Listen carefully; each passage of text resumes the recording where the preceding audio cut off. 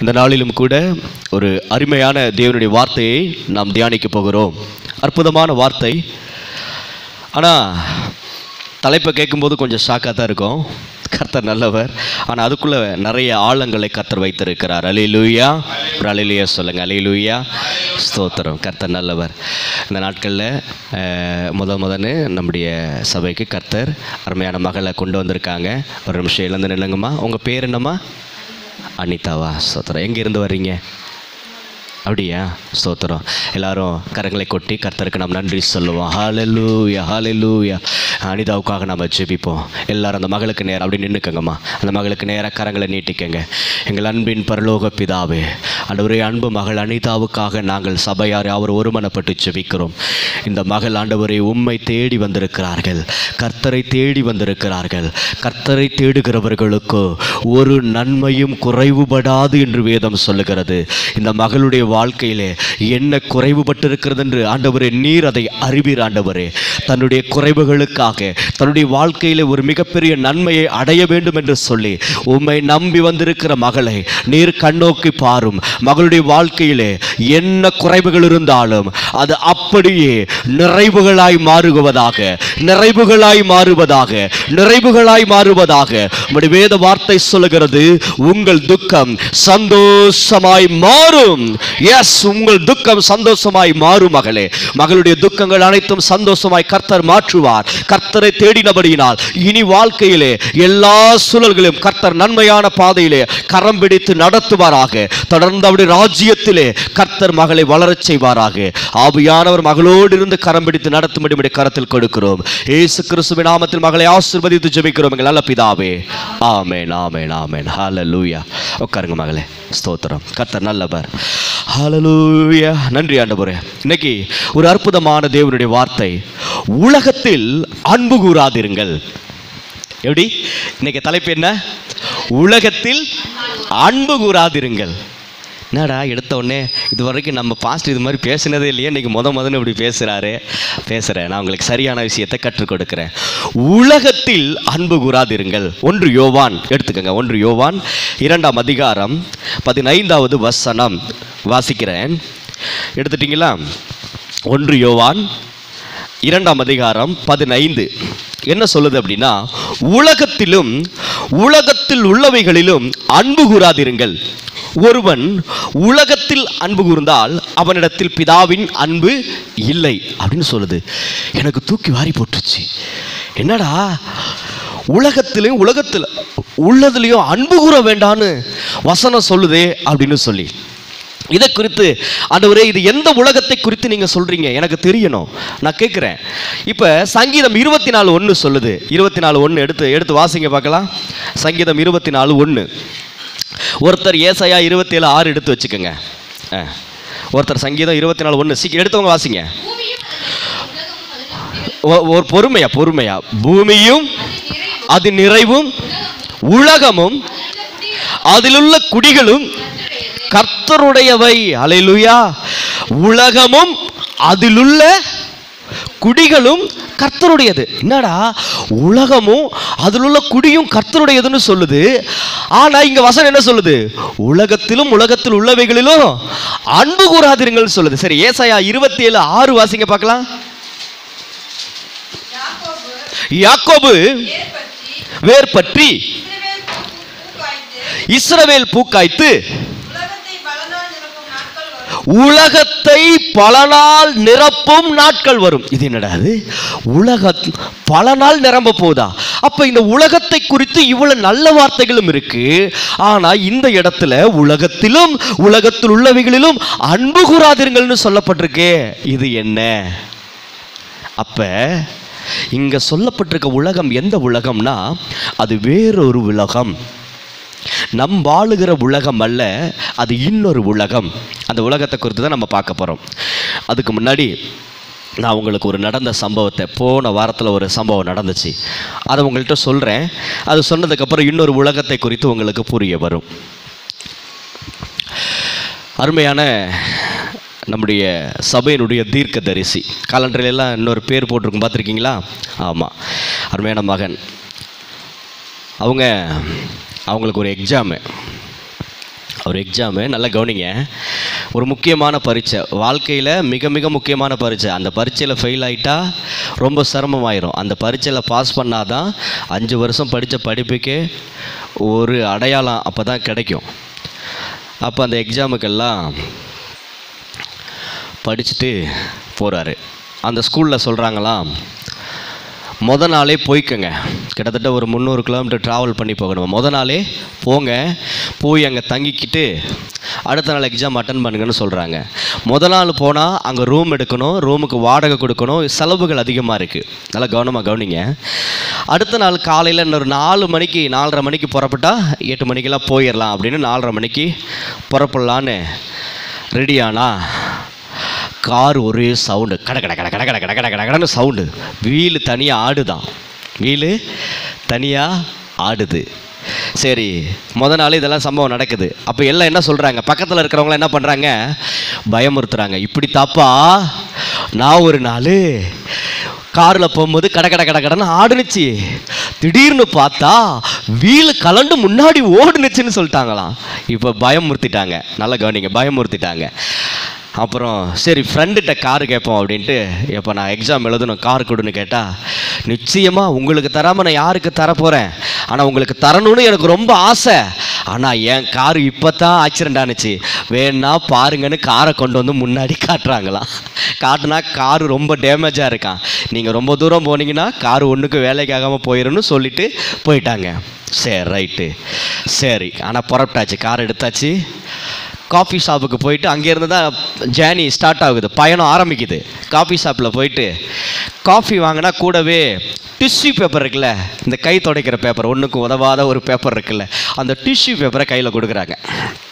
Coffee குடிச்சிட்டு காரில் உட்காந்தா, காரில் முன்னாடி வந்து காருங்களில் லைட் எரியும், ஆயில் இல்லைன்னா லைட் எரியும், வண்டியில் என்ன ப்ராப்ளம்னாலும் அதுக்கு நேராக ஒரு சிம்பிள் லைட் எரியுமா அந்த காரில். அப்போ டயர் வீக்காக இருக்குது, வீல், அந்த வீல் வீக்காக இருக்குன்னு லைட்டாக எரியுதான். இவருக்கு ரொம்ப பயமாயிருச்சு. என்ன பண்ணிட்டாராம், ஸ்தோத்திரம். நல்லா கவனமாக கவனிங்க, இதுதான் விஷயம். வாழ்க்கையில் இப்படி தான், ஏதாவது கண்ணுக்கு தெரிஞ்சா, இவருக்கு பிரச்சனை வந்த பிரச்சனைகள் ஏதாவது கண்ணுக்கு தெரியும்படியாக யாராவது வந்து வேணும்னே பண்ணாங்களா? பிரச்சனை நடக்குது, ஆனால் கண்ணுக்கே தெரியாத ஒன்று வந்து பிரச்சனையை உண்டாக்கிக்கிட்டே இருக்கு. நல்லா கவனமாக கவனிங்க. இப்போ அந்த லைட்டு எரிஞ்சோன்னே இவருக்குள்ள பதட்டத்தை உண்டாக்குது. இவர் என்ன பண்ணாராம், ஒன்றுக்குமே உதவாத அந்த டிஷ்யூ பேப்பரை எடுத்து அந்த லைட்டை மூடி வச்சாராம். உன்னை பார்த்தா தானே எனக்கு பிரச்சனைன்னு சொல்லி லைட்டை மூடி வச்சுட்டு அந்நிய பாஷையிலே ஜெபம் பண்ண ஆரம்பிச்சிட்டாரு. ஏன்னா ஆவியானவர் தெளிவாக பேச ஆரம்பிச்சிட்டாரு. இது வேறு உலகத்திலேருந்து உனக்கு பிரச்சனை வருது, நான் உன் கூட இருக்கிறேன்னு சொல்லிட்டாரு. சொன்ன உடனே பேசுகிறாராம், லிக்கா பார்த்தா ராஷிக்கே நேமே நிறை மேலே நாதா டவுது ரபோ ரோஷே அப்படின்னு அந்நிய பாஷையில் பேசி, இயேசுவின் நாமத்தினாலே உன்னால என்னை ஒன்றும் செய்ய முடியாது பயங்கரமாக அதை பிடிச்சி என்ன பண்ணுறாராம், திட்டுறாராம். நீ என்னை தடை செய்ய பார்க்குறியா, கர்த்தர் என்னை மேன்மையாக வைப்பார், என்னை கொண்டு போவார், நான் எக்ஸாம் எழுதுவேன். போகிறாராம். இங்கேருந்து போனால் அந்த இதை வச்சு நல்லா சொருவி விட்டுட்டார், அந்த லைட்டை நல்லா கேப் பார்த்து நல்லா சொருவி மூடி வச்சிட்டார். வண்டி போகுதான். இவருக்கு என்ன ஆயிடுச்சு, அந்நிய பாஷை பேசும்பொழுது ஆவியானவர் உள்ளே இருக்கிறதுனால ஒரு பலன் வந்துருச்சு பயங்கரமா. அப்படியே பெண்டு திரும்பும் போதெல்லாம் வீலு கழண்டு போகிற மாதிரியே சவுண்டு வருதான், டக டக டக டக டகங்குதான். இது எந்த அளவுக்கு கட கட கடங்குதோ அதை விட அதிகமாக டப திரிபரோ ஷலபரபரபரபரபரபரபரபோ பொல்லாத சாத்தானேன்ட்டு சொல்லிட்டு போயிட்டே இருக்காராம். அல்லேலூயா. நல்ல கவனமாக கவனிங்க. இப்படியே போயிட்டு எக்ஸாமு எழுத போய் உட்காந்தாராம். அங்கே போய் உட்காந்தா இந்த சூசைட் கொஸ்டின்னு சொல்லுவாங்க, தெரியுமா? சூசைட் கொஸ்டின் என்னன்னு தெரியுமா? தற்கொலை பண்ணிக்கிற மாதிரி ஒரு கேள்விகளை வந்திருக்குமா, அந்த மாதிரி கொஸ்டின் வந்துருச்சான். எப்படின்னா, மாங்காய் மரத்தில் என்ன காய் காய்க்கும் அப்படின்னு கேட்டால் மாங்காய் காய்க்கும் அப்படின்னு தெரியும். அங்கே கொஸ்டின் எப்படி வந்திருக்கான், மரத்தில் என்ன காய் காய்க்கும்னு கேட்டால் நீங்கள் என்ன காய்ன்னு எழுதுவீங்க, புரியுதா? பிரச்சனை, பயங்கரமான பிரச்சனை. எக்ஸாம் எழுத உட்காந்துருக்காராம். இவர் ஆண்டவர்கிட்ட கேட்குறாரா, ஆண்டவர் சொல்லிக் கொடுங்க ஆண்டவர், நான் சொல்லித்தர மாட்டேன், நீ எழுதுங்கிறாராம். ஸ்தோத்திரம். அந்த அந்நிய பாஷையில் பேசுகிறவங்க ஆண்டவரோட உறவாட முடியும். அதனால தான் அந்நிய பாஷை அந்த வரங்களை பெற்றுக்கொண்டு பேசுங்கன்னு சொல்கிறேன். ஆண்டவர் பேசுவார், நான் சொல்லித்தர மாட்டேன், நீ எழுதுங்கிறாராம். ஒரு கொஸ்டின் மட்டும் அப்படி இல்லையா, 100 கொஸ்டினும் அதே மாதிரி தான் வந்திருக்கான். எல்லாம் சூசைட் கொஸ்டின். அந்த கொஸ்டினுக்கு பதிலே எழுத முடியாதான். சோத்திரம். ஆண்டவரை ஏயா பியா சியா டியான்னு கேட்குறாரா. நான் சொல்ல மாட்டேன், உனக்கு என்ன தோணுது எழுது அப்படிங்கிறாரா. சோத்திரம். என்ன பண்ணிட்டாரா, 100 கொஸ்டினுக்கும் டிக் பண்ணி அடிச்சு விட்டாரு. சூஸ் த பெஸ்ட் ஆன்சர் மாதிரி தான் அடிச்சு விட்டாரு. அடிச்சு விட்டோன்னே ரிசல்ட்டில் வருதான் 70 மார்க் எடுத்தா தான் பாஸு. இவர் 71 மார்க் எடுத்தாராம். அல்லேலூயா. சோத்திரம். கொஸ்டினே என்னன்னு தெரியல, கொஸ்டினை பற்றி ஒன்றுமே புரியல, ஆனால் 71 மார்க்கு. ஆண்டவர்கிட்ட கேட்டாராம், ஆண்டவரே இது எப்படி ஆண்டவரேன்னு கேட்டாராம். நீ என்ன நம்புறியல்ல, நீ என்ன நம்புறியல்ல, என்னை நம்புறதுனால, நீ என்ன சார்ந்திருக்கிறதுனால, உனக்கு தெரியணும் தெரிஞ்சிருக்கணும் தெரியல அப்படிங்கிற பிரச்சனை இல்லை. நீ பிரசன்ட் ஆனியனா போதும், உள்ளே நையா சொன்னீங்கன்னா போதும், நீ வர வேண்டிய இடத்துல இருக்க வேண்டிய இடத்துல நீ இருந்தியனா போதும், உனக்கு ஜெயத்தை நான் தருவேன்னு சொன்னாராம். அல்லேலூயா. கர்த்தர் நல்லவர். அன்பான தேவனுடைய பிள்ளைகளே, நான் ஏன் இந்த சாட்சியை சொல்கிறேன் அப்படின்னா, நாங்கள் இந்த காரியத்தை குறித்து சம்பாசித்து கொண்டு பேசிக்கொண்டு இருக்கும் பொழுது ஆவியானவர் தெளிவாக சொன்னார், உலகத்தில் அன்பு கூறாதிருங்கள் அப்படின்னா, இந்த உலகம் அல்ல, வேறொரு உலகம், அது ஆவி உலகம். ஆவிக்குரிய ஒரு உலகம் இருக்கிறது. அதில் தேவனுடைய ஆவியானவர் நம்மிடத்தில் உறவாடுவதையும் நாம் தெரிந்து கொள்ள முடியும். பிசாசினால் வரக்கூடிய இன்னொரு ஆவிக்குரிய பிரச்சனைகளையும் நாம் புரிந்து கொள்ள முடியும். அன்பான தேவனுடைய பிள்ளைகளே, கவனமாக கவனிங்க. இந்த ஆவிக்குரிய உலகத்தில் தான் அந்த பிரச்சனை வருது. வந்து அவர் இருதயத்தை சோர்வடைய செய்து காம்ப்ரமைஸ் பண்றது தான் பிசாசோட தந்திரமே. உங்க வாழ்க்கையில பிரச்சனையை கொடுத்துட்டு காம்ப்ரமைஸ் பண்ணுவான். ஆமா நம்பு, ஏத்துக்க, இது என்ன ஒரு பெரிய மேட்டரே கிடையாது, இது என்ன எல்லாம் காரு ரிப்பேர் ஆயிடுச்சு. பொதுவாக எப்படி எடுத்துக்குவோம், காருன்னு இருந்தால் ரிப்பேர் ஆகத்தான் செய்யும், சர்வீஸ் பண்ணாமல் இருந்தால் கடகடன்னு சத்தம் கேட்கத்தான் செய்யும். பிசாசு சில விஷயங்களை நம்ம வாழ்க்கையில் கொண்டு வந்து அதை காம்ப்ரமைஸ் பண்ணுவான், இந்த உலகத்தோட ஒத்து போக செய்வான். நல்லா கவனமாக கவனிச்சுக்கோங்க. ஆனால் நீங்களும் நானும் வழிபடுகிற வணங்குகிற தெய்வம் வெறும் சாதாரண இயற்கையான தெய்வம் அல்ல, இயற்கைக்கு அப்பாற்பட்ட தெய்வம். அவர் சூப்பர் நேச்சுரல் காட். அல்லேலூயா. அவர் இயற்கைக்கு அப்பாற்பட்ட தெய்வம். அவரிடத்தில் இயற்கைக்கு அப்பாற்பட்ட வல்லமை உண்டு. எதுவுமே முடியாது என்கிற சொல்லுகிற ஒரு காரியத்தை நான் செய்து முடிக்கிறேன் என்று செய்யக்கூடியவர் தான் இயேசு. அல்லேலூயா. வெறும் தண்ணீரை திராட்சரசமாய் மாற்றினவர், மரித்து போன அழுகி போன சரீரத்தை உயிரோடு எழுப்பினவர், செங்கடலை இரண்டாக பிளக்கச் செய்து 2 பக்கமும் தண்ணி சுவர் மாதிரி நிற்குது, ஜனங்களை வெட்டாந்தரையில் நடந்து போவது போல நடக்கச் செய்தவர். அப்படிப்பட்ட ஆண்டவர். அப்ப நம்ம ஆண்டவரை விசுவாசிச்சோம்னா இந்த ஆவிக்குரிய உலகத்தில் வரக்கூடிய பிரச்சனைகள் அது எங்கிருந்து வருது, பிசாசிட்ட வருதான்னு கரெக்டாக கணிக்க முடியும். நாம கர்த்தரை கரெக்டாக பிடிச்சுக்கிட்டோம்னா நாம் அதில் ஜெயிக்க முடியும். அல்லேலூயா. பாருங்க, 10 காசு 50 காசு வருமா ஒரு டிஷ்யூ பேப்பரு, 1 ரூபா வச்சுக்கோங்க. அந்த 1 ரூபா டிஷ்யூ பேப்பரை வச்சு பிசாசை ஆஃப் பண்ணியாச்சு. அல்லேலூயா. நல்லா கவனிங்க. இந்த உலகத்தில் அன்பு கூறாதிருங்கள்னு சொல்ற காரியம் எதன்னா, பிசாசினுடைய ஆவி உலகம். அந்த உலகத்தில் நீங்கள் அன்பு கூறாதிருங்கள். அவனுடைய உலகம் மிக மோசமானது. அவனுடைய உலகம் எப்படிப்பட்ட உலகம் என்றால், உங்களுக்கு பிரச்சனையை கொண்டு வந்து வைத்து, உங்களை அள வைத்து, உங்களை கவலைப்பட வைத்து, உங்களை கண்ணீர் வடிக்க வைத்து, ஏன் இந்த பூமியில் வாழுகிறாய், நீ பேசாமல் இறந்து போய்விடு, தற்கொலை செய்து கொள் என்று சொல்லி எண்ணங்களை கொண்டு வருவதுதான் பிசாசினுடைய உலகம், பிசாசின் ஆவி உலகம். அந்த உலகத்துல தான் நீங்க அன்பு கூறாதீர்கள்னு சொல்றாரு. அல்லேலூயா. இப்போ ஒரு லட்டு கொடுக்குறேன்னு வச்சுக்கோங்களேன், அந்த லட்டை நீங்கள் நேசிச்சிங்கன்னா தான் வாங்கி சாப்பிடுவீங்க. அந்த லட்டு மேலே உங்களுக்கு அன்பு இல்லை, அது பிடிக்கலன்னா நீங்கள் சாப்பிடுவீங்களா? இப்போ பிசாசு என்ன பண்ணுவானா, கொடுப்பான். நீங்க அவனுடைய பிசாசுடைய ஆவி உலகத்திலிருந்து வருகிறதன் மீது நீங்கள் அன்பு கூறுவீர்கள் என்றால் அது உங்களை ஆளுகை செய்யும்.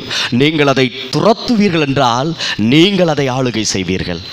அல்லேலூயா. நான் சொல்றது இப்போ நல்லா கவனமாக கவனிச்சுக்கோங்க. இது வசனத்தின் ஆதாரத்தோட நான் உங்களுக்கு சொல்லுகிறேன். 1 கொரிந்தியர் 2ஆம் அதிகாரம் 12வது வசனம் வாசிங்க. ஏன்னா இந்த உலகத்தில் தேவ ஆவி நம்மிடத்தில் வாசம் பண்ணுகிறதாக இருக்கிறது. அதே நேரத்தில் பிசாசினுடைய தந்திரமான ஆவிகளும் கிரியை செய்கிறது. கவனமாக கவனிங்க. 1 கொரிந்தியர் 2:12 வாசிங்க. நாங்களோ உலகத்தின் ஆவியை பெறாமல் தேவனால் எங்களுக்கு அருளப்பட்டவைகளை அறியும்படிக்கு தேவனிலிருந்து புறப்படுகிற ஆவியையே. அப்ப 2 ஆவி இருக்கு, உலகத்தின் ஆவி, தேவனின் ஆவி. நான் சொல்றது புரியுதுங்களா? தேவனின் ஆவிங்கிறதா பரிசுத்த ஆவி. அப்ப இந்த உலகத்தின் ஆவி இருக்கு பாத்தீங்களா, இதுதான் இந்த உலகத்தின் ஆவி. அப்படின்னா என்ன? அப்ப உலகத்தின் ஆவினா என்ன? இந்த ஒரு ஆவி, பிசாசினுடைய அந்த ஆவி உலகம் இருக்கிறது, அதிலிருந்து வருகிறது தான் உலகத்தின் ஆவி. அந்த உலகத்தின் மீது தான் அன்பு கூற வேண்டாம் என்று நமக்கு யோவான் மூலமாக ஆவியானவர் சொல்லுகிறார். அல்லேலூயா. சரி, கவனிங்க, இன்னும் இதை குறித்து இன்னும் தெளிவாக நம்ம பார்க்கலாம். இந்த உலகம் என்பது பிசாசினுடைய உலகம், பிசாசினுடைய ஆவி உலகம். நல்லா கவனிங்க, யோவான் எடுத்துக்கங்க, யோவான் 14:30. 14:30 யோவான் 14:30 வாசிங்க. இனி நான் உங்களுடனே அதிகமாய் பேசுவதில்லை, இந்த உலகத்தின் அதிபதி வருகிறான், அவனுக்கு என்னிடத்தில் ஒன்றும் இல்லை. இங்க என்ன சொல்லுது? இந்த உலகத்தின் அதிபதி. எந்த உலகத்தின் அதிபதி? அவர் சொல்றது இந்த உலகத்தின் அதிபதி அல்ல. அவர் சொல்றாரு பூமியும் அது நிறைவும் உலகமும் அதில் உள்ள குடிகளும் கர்த்தருடையது. கர்த்தரே ராஜாவா இருக்கார், கர்த்தர் தான் படைச்சாரு. இதுக்கு எப்படி அவன்? நான் சொல்றது புரியுதுங்களா? அப்ப இங்க என்ன சொல்றாரு? இந்த உலகத்தின் அதிபதி வருகிறான், அவனிடத்தில் அவனுக்கு சொந்தமானது என்ன இல்லை, என்கிட்ட ஒண்ணுமே இல்லப்பான்னு சொல்றாரு. அப்ப அந்த பிசாசுனுடைய ஆவி உலகத்திலிருந்து அந்த பிசாசு வர்றான், அப்ப அவனுக்கு சொந்தமானது என்கிட்ட ஒண்ணுமே இல்லைன்னு சொல்றாரு. இன்னொரு அதற்கு ஆதாரமாக அடுத்து ஒரு வசனம் 1 யோவான் 5:19 வாசிங்க. அதுல என்ன சொல்லுது பாருங்க. 1 யோவான் 5:19. அப்பொழுது இயேசு அவர்களை நோக்கி, 1 யோவான் 5:19, 1 யோவான் 1:1.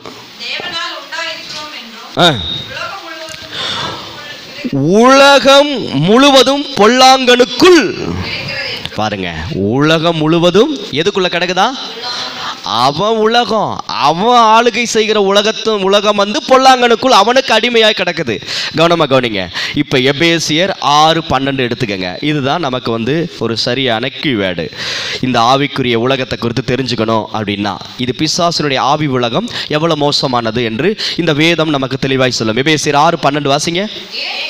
ஏனெனில் மாம்சத்தோடும் இரத்தத்தோடும் அல்ல, துரைதனங்களோடும் அதிகாரங்களோடும் இப்பிரபஞ்சத்தின் அந்தகார லோகாதிபதிகளோடும் வானமண்டலங்களில் உள்ள பொல்லாத ஆவிகளின் சேனைகளோடும் நமக்கு போராட்டம் உண்டு. அல்லேலூயா. இந்த உலகத்துல நமக்கு போராட்டம் இல்லைங்க. நல்லா கவனிச்சுக்கங்க.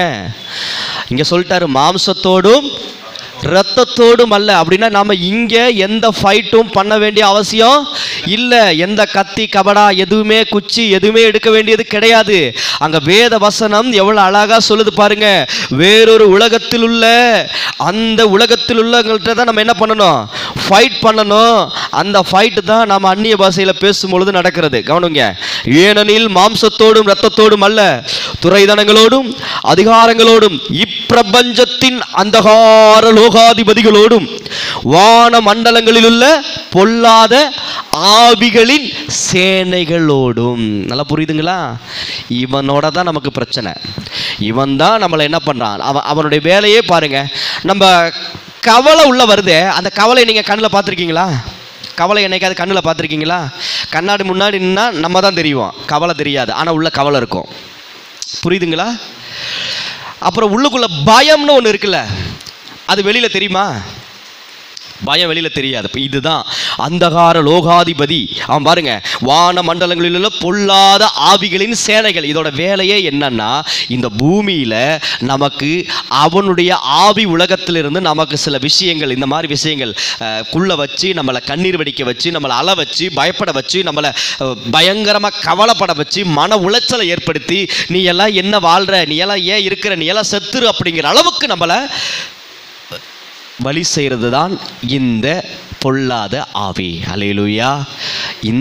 அந்த பிசாசின் ஆவி உலகத்திலிருந்து தான் இந்த சம்பவங்கள் எல்லாம் புறப்பட்டு வருது. அதனால தான் வானமண்டலங்களில் போராடுகிற பொல்லாதின் ஆவிகளின் சேனைகள். அப்போ இதை எப்படி ஃபைட் பண்ணணும் தான் எபேசியர் மீதி உள்ள வசனங்கள் எல்லாம் சொல்லுது நமக்கு. அங்கே 13 வாச்சிங்கன்னா, ஆகையால் தீங்கு நாளிலே அவைகளை நீங்கள் எதிர்க்கவும் சகலத்தையும் செய்து முடித்தவர்களாய் நிற்கவும் திராணியுள்ளவர்கள் ஆகும்படி தேவனுடைய சர்வாயுத வர்க்கத்தையும் எடுத்துக்கொள்ளுங்கள். சத்தியம் என்னும் கச்சை, அதாவது வேத வார்த்தை, அடுத்து நீதி என்னும் மார்க்கவசம். இது எல்லாமே பார்த்தீங்கன்னா வேத வார்த்தையும் பரிசுத்த ஆவியினால் உண்டாகக்கூடிய பலனும். அதான் பரிசுத்த ஆவியினுடைய முக்கியமான, பரிசுத்த ஆவியானவருக்கு நமக்கு உள்ள தொடர்பு என்ன முக்கியம் அப்படின்னா, அந்நிய பாஷையில் பேசுவது. நல்லா புரிஞ்சுக்கங்க. வேத வசனத்தையும் அந்நிய பாஷையில் நீங்கள் பேசுவதையும் என்னைக்குமே விடாதீங்க. அதில் பெருகிக்கிட்டே இருங்க. எதுவுமே நம்மளை ஒன்றும் செய்ய முடியாது. அல்லேலூயா. அப்போ எந்த உலகத்தில் அன்பு கூறாதிருங்கள். பிசாசினால் கொண்டு வரப்படக்கூடிய எந்த பிரச்சனைகளையும் நீங்கள் உங்களுக்கென்று அதை என்ன பண்ணாதீங்க, எடுத்துக்காதீங்க, உங்களுக்கு சொந்தமாக்கிக்காதீங்க. அவன் என்ன பண்ணுறான்? காம்ப்ரமைஸ் பண்ணுறான். என்ன பண்ணுறான்? பரவாயில்ல, அது அப்படி தான் இருக்கும், அவங்களுக்கு நடக்காததா உனக்கு நடந்துருச்சு, இப்படி சொல்லி தான் காம்ப்ரமைஸ் பண்ண. இல்லை, இது எனக்கு நடக்கக்கூடாது, அதில் தெளிவாக இருங்க. அல்லேலூயா. ஆமாம், எனக்கு இந்த பிரச்சனை இல்லை, அவங்க அப்பா அம்மா அப்படின்னா எங்கள் அப்பா அம்மா அப்படி இருக்குன்னு அவசியம் இல்லை, அப்படி எனக்கு இருக்காது, ஏன்னா நான் இயேசுவின் பிள்ளை. அல்லேலூயா. அந்த உலகம், அதாவது பிரச்சனையாக இருக்குது பார்த்தீங்களா, அது ஒரு உலகம். அந்த உலகத்தில் தான் நீங்கள் அன்பு கூறாதீங்கன்னு சொல்கிறாரு. நிறைய பேர் பாருங்களேன், அந்த பிரச்சனைக்குரிய உலகம், அந்த பிசாசனுடைய ஆவி உலகத்தில் என்னென்ன இருக்கும் தெரியுமா? எப்பொழுதுமே கவலையை குறித்தும், எப்பொழுதுமே குடும்பத்தை குறித்தும், இப்படியே எப்பொழுதுமே அந்த மைனஸையே சிந்திக்க வச்சுக்கிட்டே இருப்பான் அந்த பிசாசனுடைய ஆவி உலகத்தில். என் தம்பி இப்படி பண்ணிட்டான், என் தங்கச்சி இப்படி பண்ணிட்டா, என் கூட வேலை செய்கிறவன் இப்படி பண்ணிட்டான். பாருங்களேன், ஒரு நாளைக்கு மனிதன் கிட்டத்தட்ட 90%, சில பேர் 99% பிரச்சனையை மட்டுமே சிந்திச்சுட்டு இருப்பாங்க. உண்மைதானே? நம்ம வாழ்க்கையில் அடுத்து என்ன நடக்க போகுது, நம்ம வாழ்க்கையில் என்ன நல்லது நடக்க போகுது, நம்ம எப்படி நல்லா இருக்கிறோம், என்னைக்காவது நம்ம அதிகமாக சிந்திச்சிருக்கோமா? பாருங்கள். ஒருவேளை தேவ சமூகத்தில் சர்ச்சுக்கு வரும்போது நீங்கள் சிந்திக்கலாம். ஆனால் 24 மணி நேரத்தில் நீங்கள் கிட்டத்தட்ட ஒரு 12 மணி நேரம் அல்லது கிட்டத்தட்ட ஒரு 18 மணி நேரம் முழிச்சிருக்கீங்கன்னா, அந்த 18 மணி நேரத்தில் கண்டிப்பாக சொல்கிறேன், 18 மணி நேரத்தில் கணக்கெடுத்து பார்த்தா 16 மணி நேரம் நாம் மைனஸை தான் சிந்திச்சிட்டு இருப்போம், நம்ம பிரச்சனையை தான் சிந்திச்சிட்டு இருப்போம். இப்படியே முடிஞ்சிருமோ, சாப்பாட்டிலேருந்து நம்ம குடியிருக்கிற இடத்துலேருந்து நம்ம கூட பழகிற நண்பர்கள் வரைக்கும் என்ன பண்ணுவோம், எப்போவுமே மைனஸை தான் சிந்திச்சிட்டே இருப்போம்.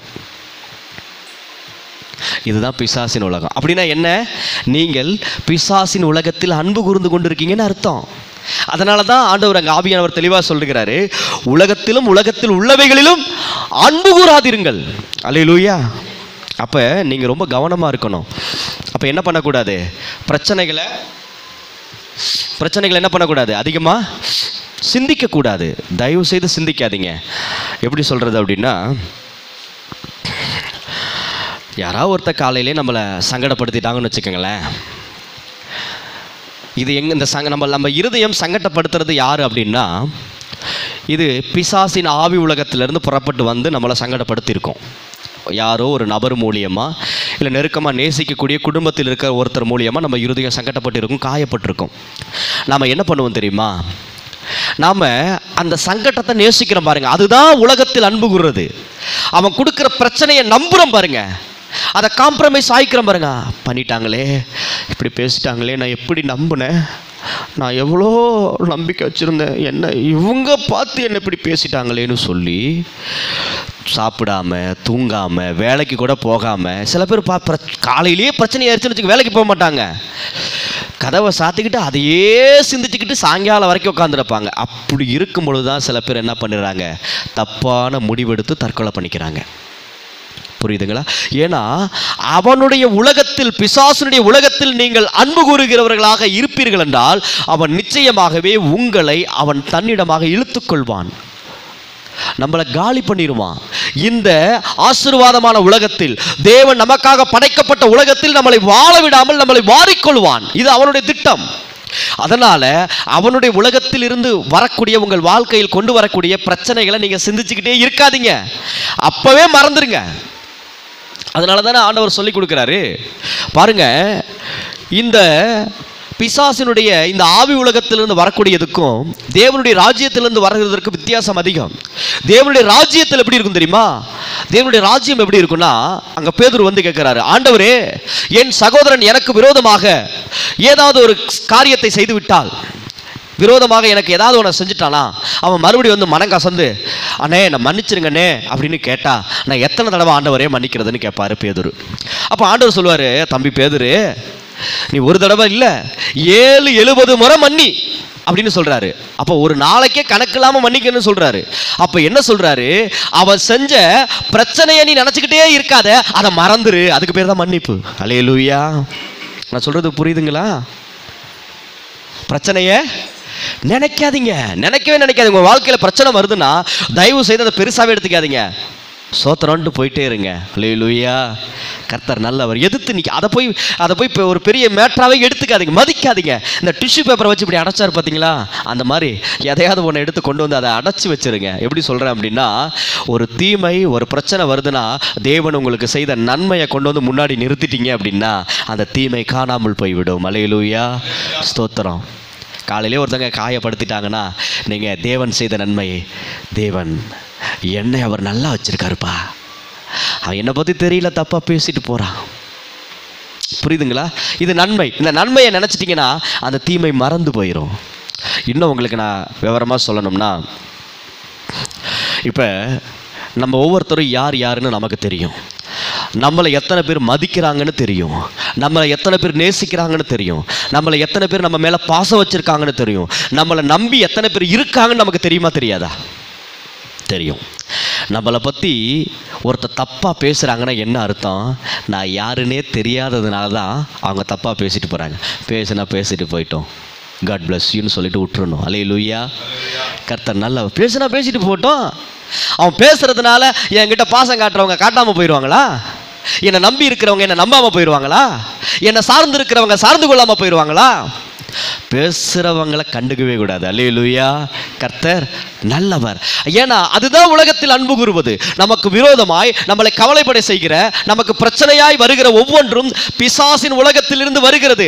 அதை நீங்க நம்பி அதையே நினைச்சுக்கிட்டு இருக்கிறதுக்கு பேரு தான் உலகத்தில் அன்பு கூறுவது. அதை நினைக்காம, இல்ல இது என் வாழ்க்கையில சொந்தமானது இல்லை, இதை நான் நம்பல, என் தேவன் எனக்காக யாவையும் செய்து முடிக்கிறவர் என்னோடு இருக்கிறார், நான் நல்லா தான் இருப்பேன், இந்த பிரச்சனை எனக்கு சொந்தமானது கிடையாது, அவங்களை நான் மன்னிக்கிறேன்னு நீங்க நினைச்சு மறந்துட்டீங்கன்னா நீங்க அந்த உலகத்தில் அன்பு கூறாம ராஜ்யத்தில் அன்பு கூறுகிற பிள்ளைகளாக இருப்பீர்கள். அல்லேலூயா. நீங்க உலகத்தில், அதாவது பிசாசனுடைய உலகத்தில் அன்பு கூறுறீங்களா, இல்ல தேவ ராஜ்யத்தை அன்பு கூறுறீங்களா? சொல்லுங்க, எது மேல அன்பு கூறுறீங்க? தேவராஜ்யத்தை அன்பு கூறுறீங்களா? அப்போ தேவராஜ்யத்தை அன்பு கூறுகிற பிள்ளைகளா நீங்கள் இருப்பீங்கன்னா நான் சொல்கிற ஒரே ஒரு காரியத்தை நீங்கள் ஃபாலோ பண்ணுங்கள்.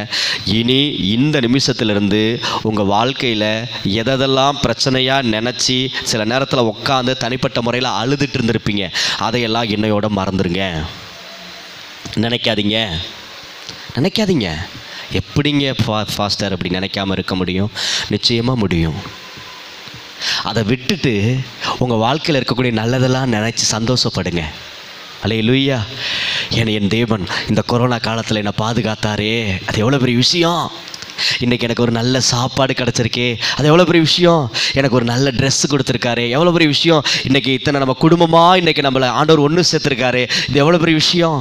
இந்த நல்லதை நினச்சி நீங்கள் சந்தோஷப்படுங்க. தயவு செய்து உங்கள் வாழ்க்கையில் வரக்கூடிய பிரச்சனைகளை நீங்கள் நினைக்காதீங்க.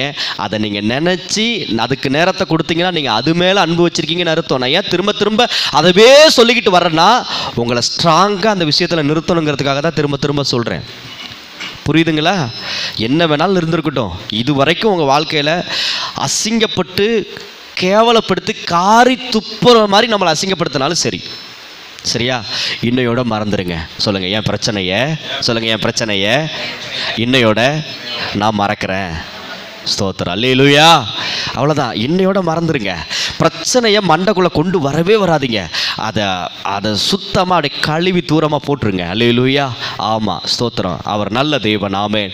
ஏன்னா இந்த உலகத்தில் நம்ம அன்பு கூறவங்களா இருந்தோம் அப்படின்னா நிச்சயமாக சொல்கிறேன், நம்மளால் யோசிச்சு பாருங்களேன், நான் சொல்கிறது உங்களுக்கு புரியும்னு நினைக்கிறேன். பூமியும் அது நிறைவும் உலகமும் அதில் உள்ள குடிகளும் கர்த்தருடையவை. கர்த்தர் தான் படைச்சிருக்காரு. கர்த்தர் படைச்சதையே கர்த்தர் என்னைக்காவது அன்பு கூற வேண்டாம், நேசிக்க வேண்டாம்னு சொல்லுவாரா? அப்போ இவர் சொல்கிற உலகம் என்ன தெரியுமா? அதுதான் பிரச்சனையான உலகம், பிசாசின் உலகம். அந்த உலகத்தில் நீங்கள் அன்பு கூறாதீங்க. உங்கள் வாழ்க்கையில் பிரச்சனையாக என்னென்ன வருது? நீ ஃபெயில் ஆயிருவ, உனக்கு கல்யாணம் ஆகாது,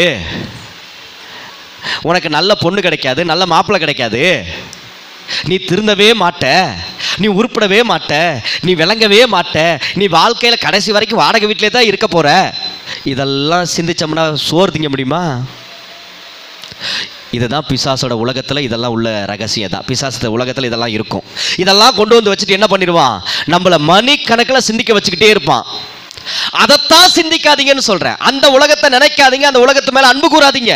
அப்படியே அதை விட்டு தூக்கி போட்டுட்டு, எனக்காக என் தேவன் பெரிய காரியங்களை செய்திருக்கிறார், இந்த பிசாசின் உலகத்தில் நான் அன்பு கூறாமல் இருப்பதற்காக என் ஆண்டவராகிய இயேசு கிறிஸ்து சிலுவையிலே பலியாகி என் பிரச்சனைகள், என் கவலைகள், என் கண்ணீர்கள், என் தரித்திரங்கள், என் வியாதிகள் எல்லாவற்றையும் சிலுவையிலே அவர் சுமந்து தீர்த்ததினால் நான் சுமக்க தேவையில்லை.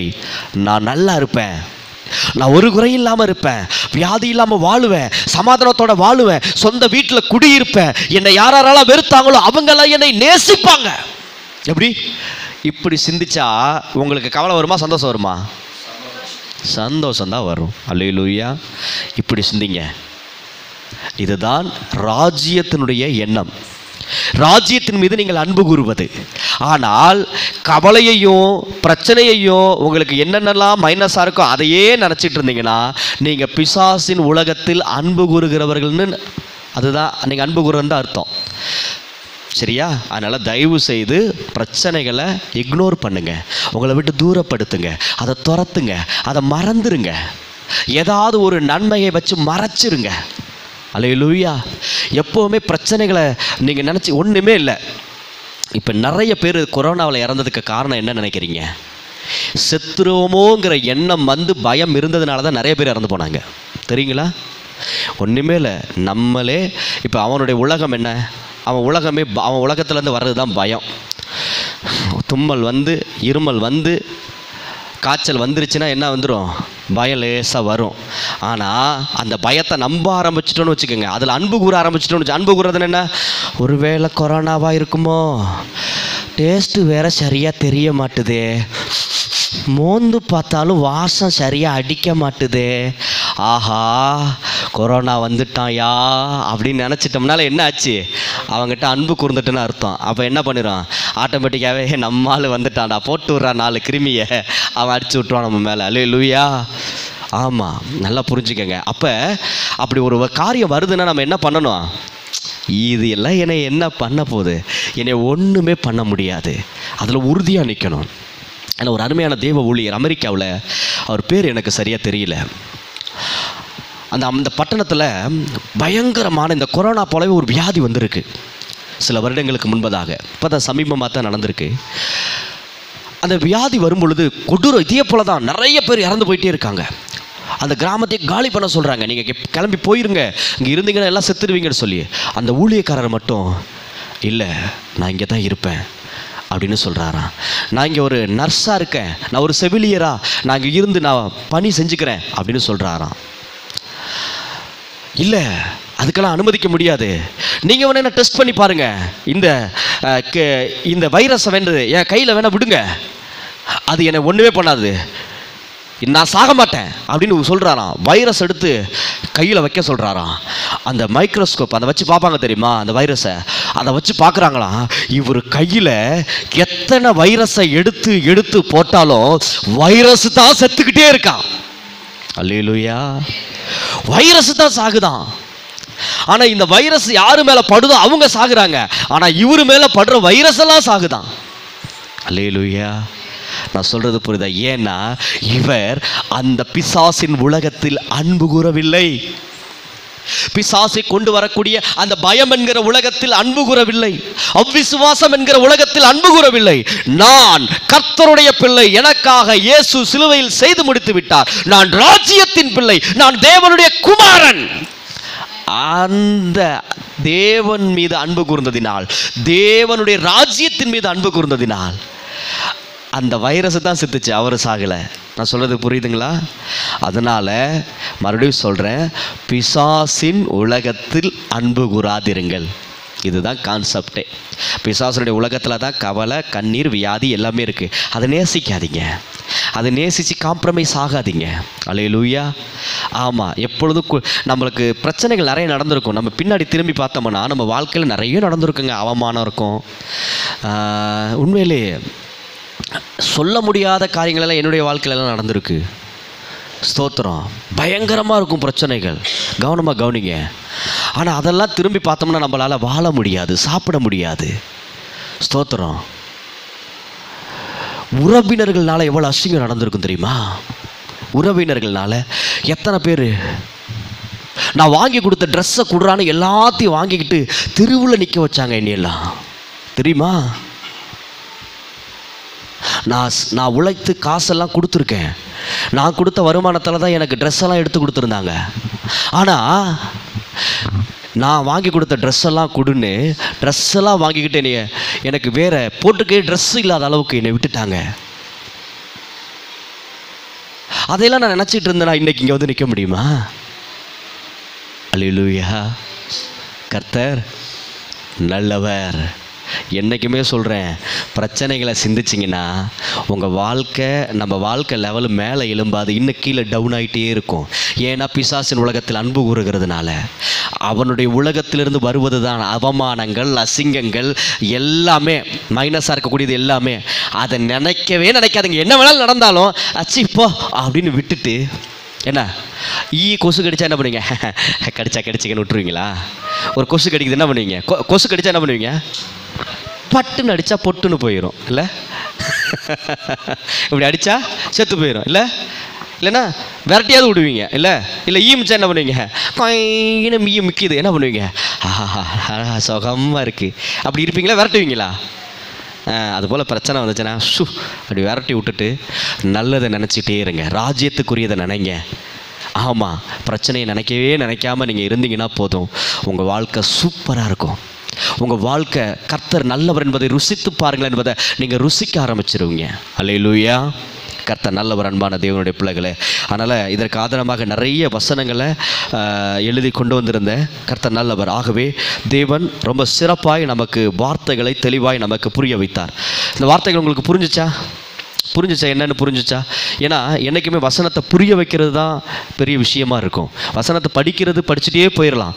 ஆனால் அது நம்மளுடைய இருதயத்தில் புரிய வைக்க ஆவியானவரால் மட்டும்தான் புரிய வைக்க முடியும். அப்போ உலகத்தில் உள்ளவைகளிலும் அன்பு கூறாதிருங்கள் அப்படின்னு அவர் சொன்ன மிக முக்கியமான காரியம் என்னென்னா, அந்த உலகத்தில் உள்ளது என்ன தான், பிசாசுடைய உலகத்தில் உள்ளது எல்லாமே பிரச்சனை தான், மைனஸ் தான். அதை நீங்கள் நேசிக்காதீங்க.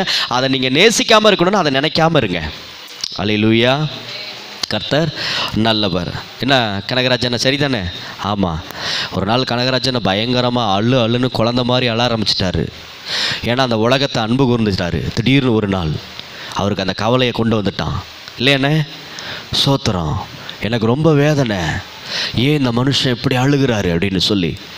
ஆனால் இன்னைக்கு அதற்கெல்லாம் பதில் வருதுலானே? ஆமாம். அல்லேலூயா. ஏன்னா உலகத்தில் முடிஞ்சு போன ஒரு காரியத்தை கொண்டு வந்து அதை நினைக்க வச்சு அழ வச்சுட்டு இருப்பாங்க. நான்லாம் சில நாட்களில் ஆண்டவரை ஏற்றுக்கொள்ளாததுக்கு முன்னாடியெல்லாம் சில பாடல்களை கேட்டனாலே அழ ஆரம்பிச்சிருவேன். சில பாடல்கள் கேட்டாலே அழுக வரும். ஆனால் இப்போ தான் புரியுது எவ்வளோ தந்திரமாக பிசாசு நம்மளை ஏமாற்றி வச்சுருக்கான்னு சொல்லி. அல்லேலூயா. நல்லா புரிஞ்சுக்கங்க, தேவனுடைய பிள்ளைகள் எல்லா சூழல்களிலும் மகிழ்ச்சியாக இருப்போம். அதனால தான் கர்த்தருக்குள் எப்பொழுதும் சந்தோஷமாக இருங்கள். எப்பொழுதும் சந்தோஷமாக இருக்கணுங்க. சந்தோஷமாக இருந்துட்டால் வியாதியே இல்லை, வியாதியே கிடையாது. வியாதி வரவே வராது, எந்த வியாதியுமே வராது. சந்தோஷமாக இருக்கிறதுக்கு ஒவ்வொரு இன்னைக்கு 24 மணி நேரம் கர்த்தர் எனக்கு கொடுத்துருக்கார். நான் ஹாப்பியாக இருக்க போகிறேன். நான் ஒரு நீதிமானாய் வாழுவேன், நான் தேவனுக்கு பிரியமுள்ள வாழ்க்கை வாழுவேன், நான் தேவனை மகிமைப்படுத்துவேன், இன்றைக்கி சிறப்பாக வாழுவேன், இன்றைக்கி சந்தோஷமாக இருப்பேன். அந்த எண்ணத்தோடு நீங்கள் ஹாப்பியாக இருந்து பாருங்கள். நல்லா சாப்பிட்டுட்டு, நல்லா ஒருத்தருக்கு ஒருத்தர் சிரித்து பேசிட்டு, யாரையும் சங்கடப்படுத்தாமல் இருந்தாலே நாம் சங்கடப்படாமல் இருக்கலாம். இது ஒரு ரகசியம். சில பேர் என்ன பண்ணுவாங்க தெரியுமா? சிரித்து பேசிகிட்டே இருப்பாங்க, அப்படியே காமெடியாக பேசிக்கிட்டு அதில் ஒருத்த மனசு நோகும். திருப்பி அவங்க பேசிட்டாங்கன்னா என்ன ஆகும்? நம்ம மனசு நோகும். நான் சொல்ல புரியுதுங்களா? இன்றைக்கி நிறைய நேரத்தில் அந்த பிரச்சனை உருவாகுது. இந்த ஓட்டுவாங்க பார்த்தீங்களா? 2 பேர் சேர்ந்து ஒருத்தர் என்ன பண்ணுவாங்க, பயங்கரமாக ஓட்டுவாங்க. ஆனால் அவங்க பேசிட்ட மட்டும் இவங்களால தாங்க முடியாது. ஆனால் இவங்க பேசுகிறதெல்லாம் அவங்க தாங்கணும்னு இவங்க எதிர்பார்ப்பாங்க. தப்பு தானே? அல்லேலூயா. கர்த்தர் நல்லவர். அதனால் எப்பொழுதும் சந்தோஷமாக இருங்க. பிரச்சனை, அதாவது பிசாசின் உலகத்திலேருந்து வரக்கூடிய பிரச்சனைகளை நீங்கள் மண்டைக்குள்ளே கொண்டு வராதிங்க. அதை அப்படியே துரத்திட்டு சந்தோஷமாக நீங்கள் இருக்கிறதுக்கு உண்டான ஒவ்வொரு படிகளையும் நீங்கள் எடுத்து வச்சு சந்தோஷமாக இருந்தீங்க. நான் நிச்சயமாக சொல்கிறேன், ராஜ்யத்தின் புத்திரர்களாய், ஆசீர்வதிக்கப்பட்ட பிள்ளைகளாய், இந்த உலகத்தில் சிறந்த மனிதர்களாய் உங்களால் வாழ முடியும். அல்லேலூயா. கர்த்தர் நல்லவர். அன்பான தேவனுடைய பிள்ளைகளே, நாம் பந்திக்கு நேராக அமருவோம். அல்லேலூயா. நன்றி ஆண்டவரே.